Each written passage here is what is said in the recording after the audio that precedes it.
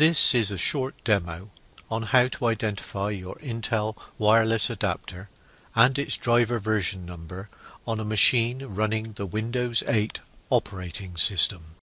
One of the new features of Windows 8 is the new Start App menu. Right-click anywhere outside the Start App buttons.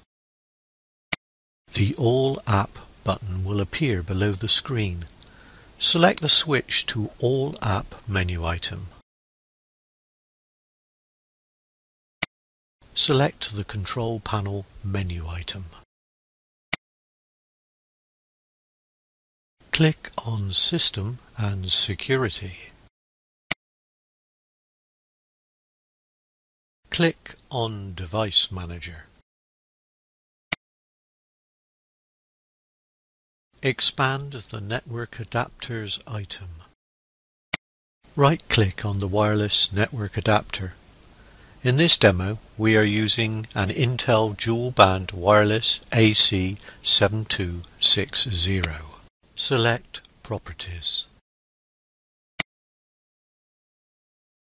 Click the Driver tab to see the wireless adapter properties. The driver version is listed in the driver version field. Thank you for watching this video. For more information, you may log on to www.intel.com/support.